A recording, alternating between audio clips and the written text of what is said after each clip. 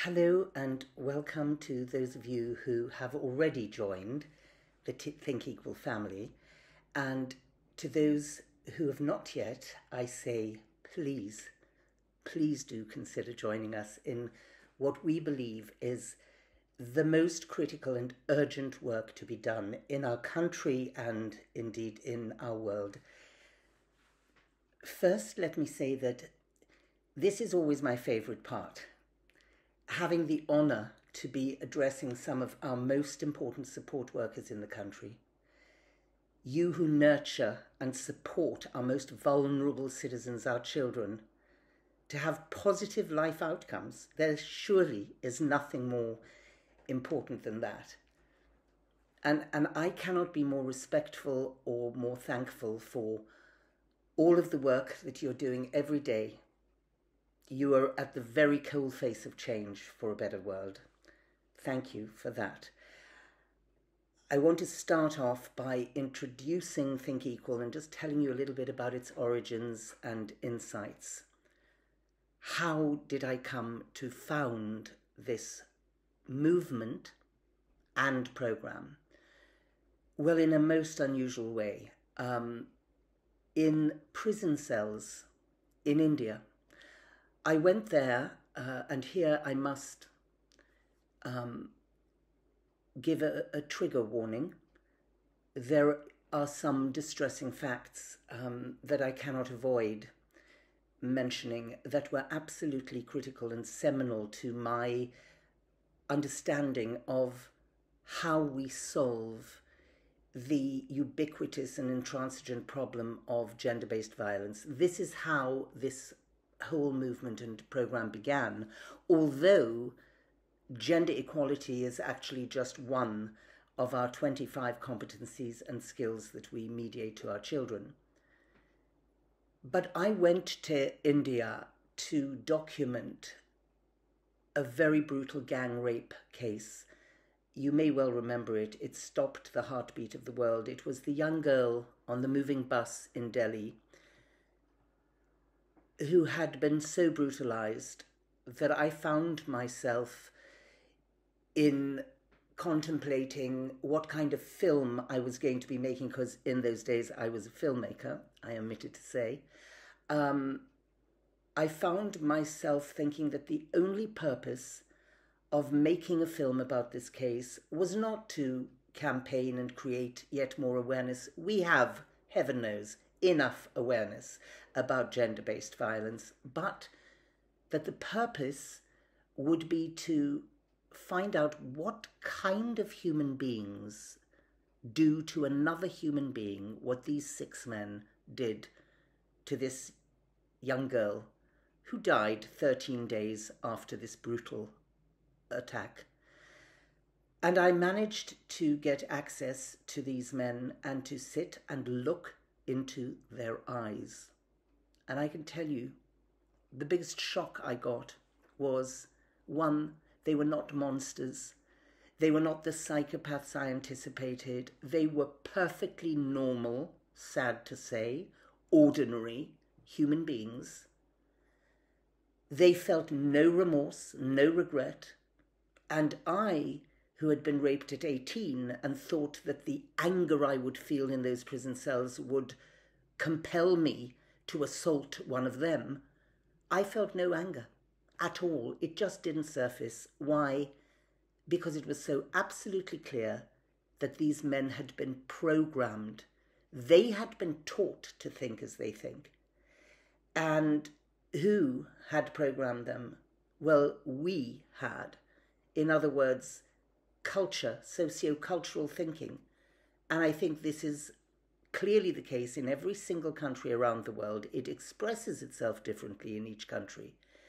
But it is absolutely true that from the moment our children open their eyes in the world, we teach them generationally, cyclically, our primary belief systems. And those belief systems are very often choked by discrimination and by notions of comparative value of human beings.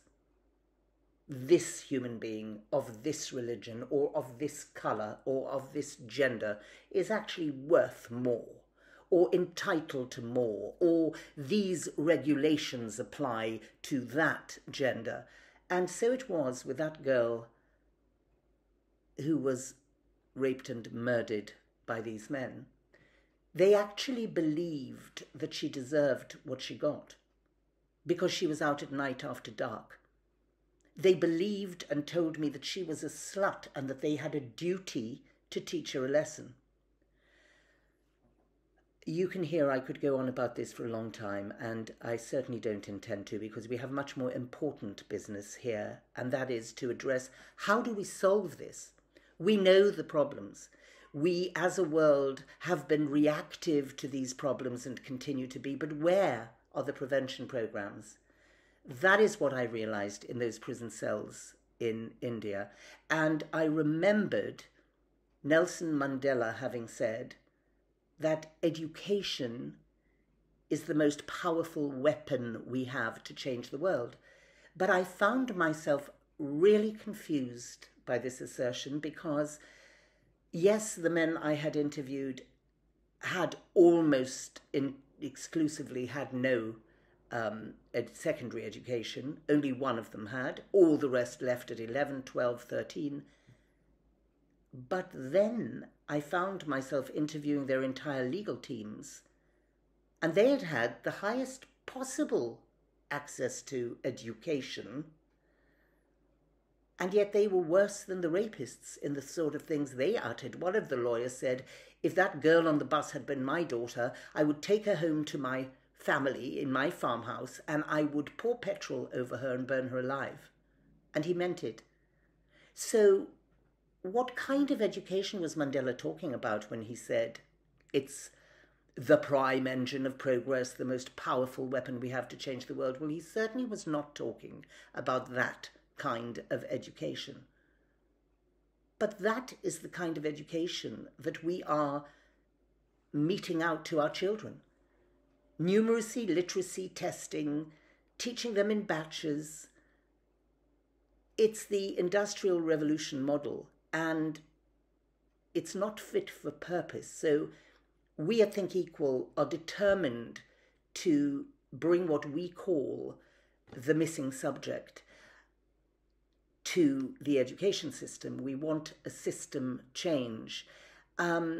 I discovered what Mandela meant by education, by the way, because I knew that a mind as brilliant as he had would not have left that word undefined when he used it in such a dramatic way in that quote. And then I found another, even more famous quote, perhaps, which clearly explained to me what he meant by education and the moment at which the light bulb went off and I realized what is needed and pledged the rest of my life to achieving this. What he meant by education is this. He said, no child is born hating another human being because of the color of their skin, their religion, or any other background. A child has to be taught to hate. And if he can be taught to hate, he can be taught to love. And I knew that I had been sitting with men for 31 hours of interviews along those several weeks in those prison cells. I'd been sitting with men who had been taught to hate. And if you teach people how to think, you teach them how to act. So in essence, this is what we are asking you to do through the Think Equal program, is to teach our children to love themselves, to love one another. And if we do that, they will thrive and they will care and have well-being and positive pro-social outcomes for the rest of their lives if we do this in the early years, foundationally. And they will have all of that for life if you but follow this program and its lesson plans with fidelity and with integrity.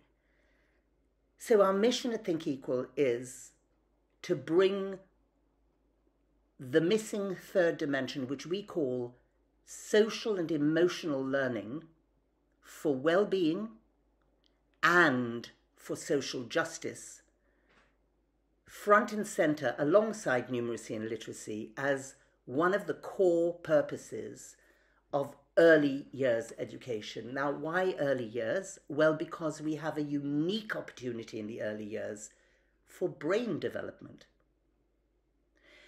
So, as I said, what we need is prevention programs and interventions, especially at those crucial ages when our children are developing their feelings, their thoughts, their values, their primary belief systems, their character, and their moral compass.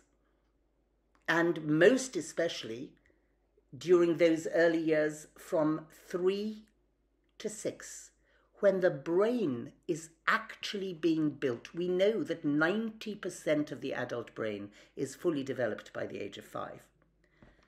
At Think Equal, we ask a very important framing question of our education ministers and policymakers whom we meet with around the world and try to persuade to adopt this program compulsorily, actually, because we ask them this: if you take seriously your duty of care to our youngest, our most vulnerable citizens, our children, well, how on earth can we consider it to be compulsory for them to learn numeracy and learn literacy, but it's optional for them to learn the value of another human being or to have healthy relationships?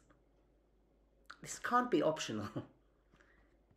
We have to prepare our children, not just to be these cogs on a conveyor belt to the labour market, focusing on what and how they will earn, but we also have to prepare them to live a life with dignity, a life that respects the dignity of all others, a life in which they have the tools to take care of themselves.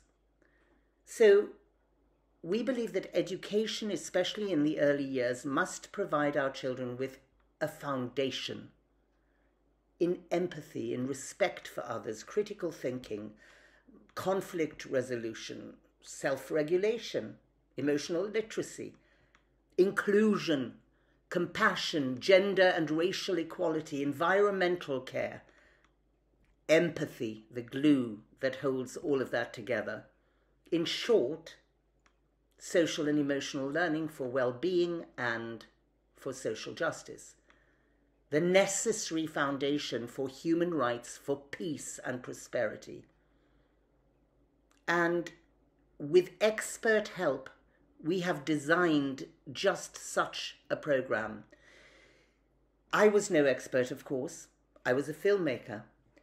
So I brought the experts together and, thank heavens, managed to persuade them to come from their extraordinarily preeminent silos and come together in a committee of 22 thought leaders from around the world to design and support us in building this program. And they were all experts, thought leaders in the realms of gender, human rights, neuroscience, psychology, and, of course, education. So these experts have helped us build and design and deliver this global resource to educate the hearts of the world's children, not just their heads. And now together we can co-create pro-social neuro pathways in the developing brains of our children and ensure that they last for the rest of that child's life. And all of this is based on evidence and based in science.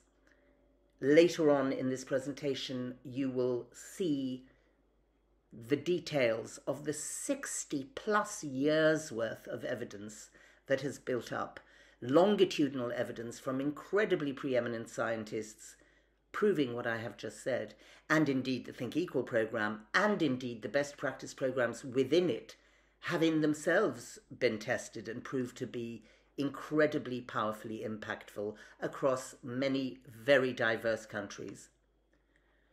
So we mediate all of this through the powerful medium of narrative, story, character.